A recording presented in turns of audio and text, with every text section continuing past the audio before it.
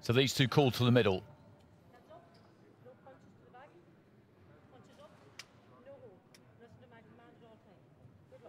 Nod between the two of them. ATASHGAH of Iran in the red. ASKHAR of Mongolia. Round one. In the blue. And we've got Southpaw against Southpaw.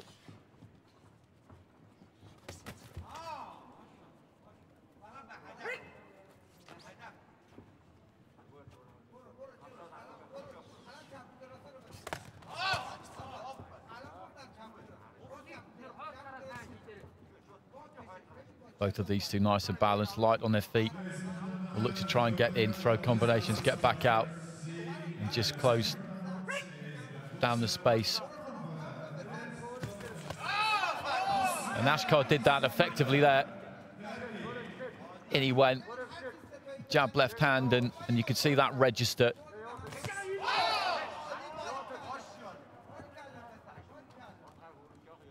ATASHGAH of Iran doing some good work early on here. MORADI ATASHGAH, I'll call him, because otherwise those two names are far too similar, ATASHGAH and ASKHAR. So MORADI ATASHGAH in the red has made a good start. ASKHAR yet to really make too many inroads, just looking to try and lead off with a hook there.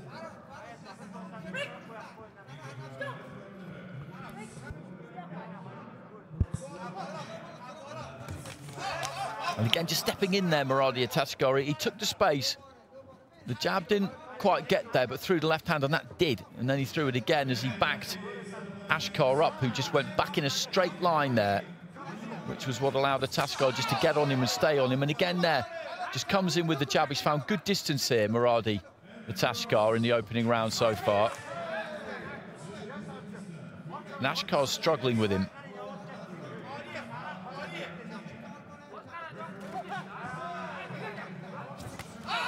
There's that left hand again.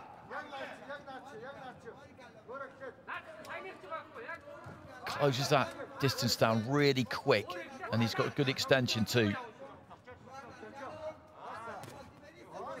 ASKHAR trying to work him behind his own jab, but he realised he was too far out. Jab left hand again there from MORADI ATASHGAH. There doesn't seem to be an awful lot that ASKHAR can do about that at the moment. Rather than pull back in straight lines, he needs to try and step off to the side, I think, to avoid that get off the punching line. Left hand there from ASKHAR. MORADI ATASHGAH comes forward. I don't think the left hand quite got there that time.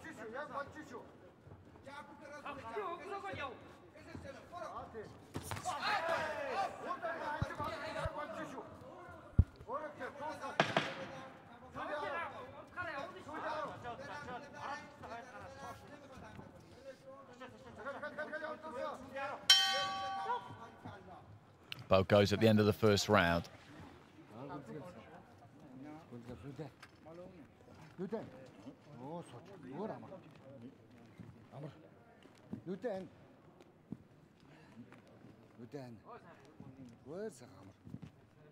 Clear round that for the Iranian fighter.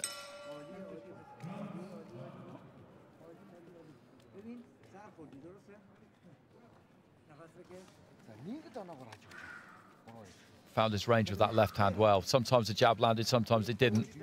Sometimes he wasn't really trying to land it.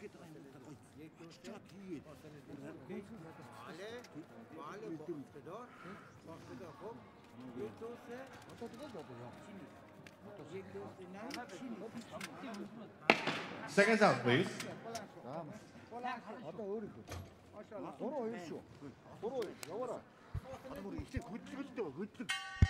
Round two. So into the second round, MORADI ATASHGAH in the red, boxing for the Islamic Republic of Iran. Made a good start there. ASKHAR just yet to really get into this. Just trying to creep forward there. Throws the jab. Left hand to the body was a decent shot there from ASKHAR. There's ATASHGAH again. Came in from the outside. He does that well because he's balanced when he does it. He doesn't just come flying in. His feet are underneath him. It's rapid, but he knows exactly what he's trying to achieve there and commits to it completely.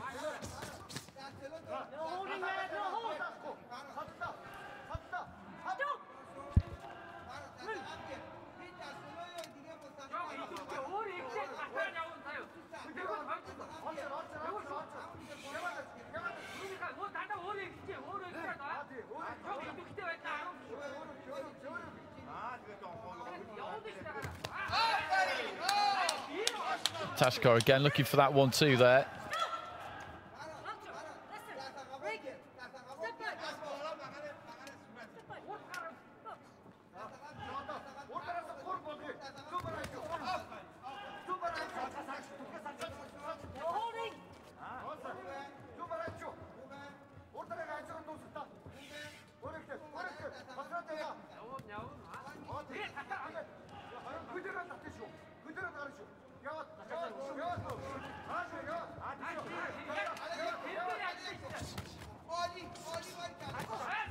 Left hand snuck through there, I think, from ASKHAR. ATASHGAH wasn't quite as effective as he moved in there, but he's still finding this difficult to get to grips with.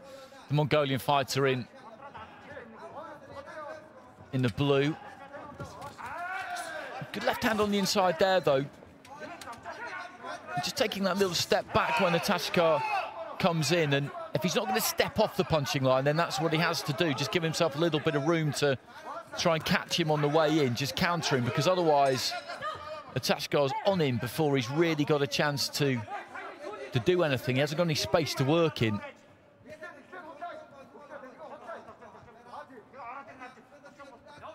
Into the final 30 seconds of the second round.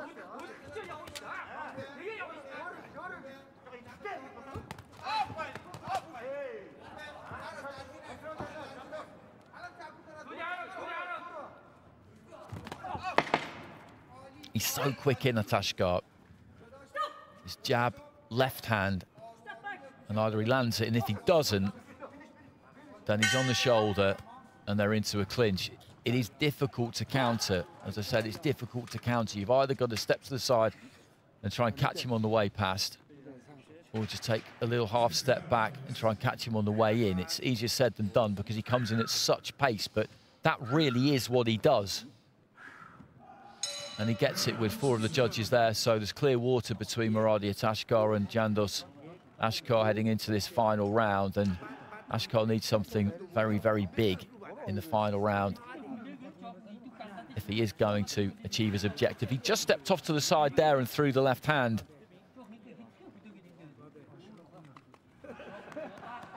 The Mongolian, and a couple of times he just took that half step back as he saw his opponent coming in, because he knows he's coming. He knows he's coming.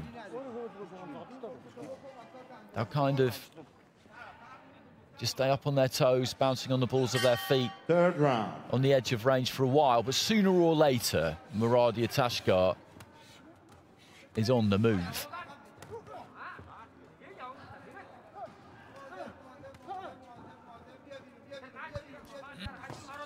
There he goes.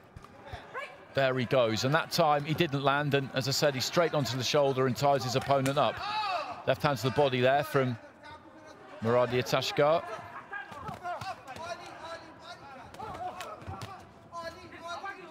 Final punch of that exchange again was landed by the Iranian.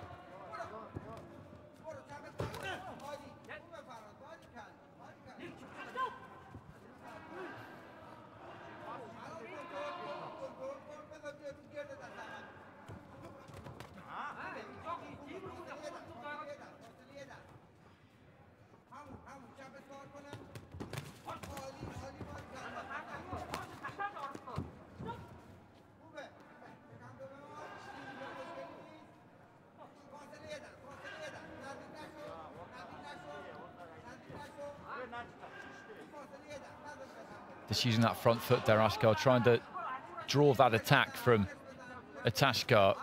See if he can prompt it. Just be that bit more prepared for it.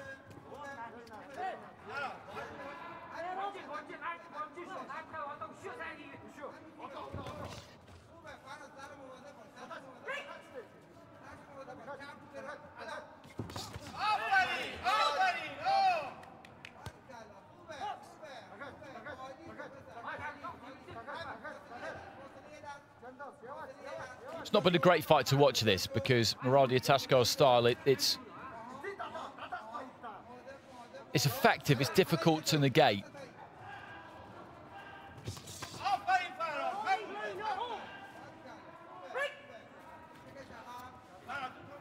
But at times, in some ways, it is quite negative. It might sound like an odd thing to say because it's a pretty positive move to fly in from the outside as quickly as he does and throw a couple of big punches, but it's really designed to be difficult to counter. So he sets himself up to do the same thing over and over and over again, and you need to find a solution to it.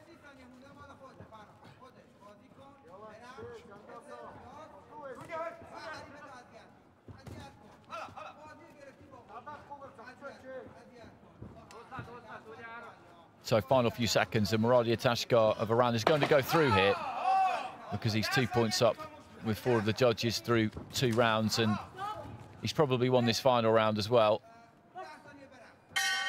ASKHAR just never got to grips with it, really. Difficult, as I've been saying, all the way through. Difficult. You've got somebody who comes in at such speed. And he never found an answer.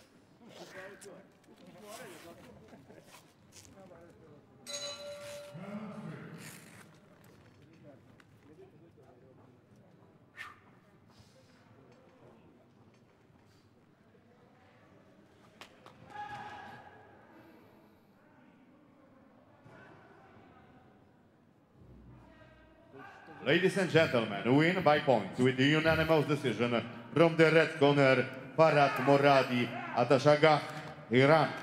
Farhad MORADI ATASHGAH goes through. 3 rounds to 0 with 4 of the judges and 2-1 with Azerbaijan. So a good margin for him, and absolutely no doubt that he won that fight. I'd have given him all 3 rounds. And he's a handful.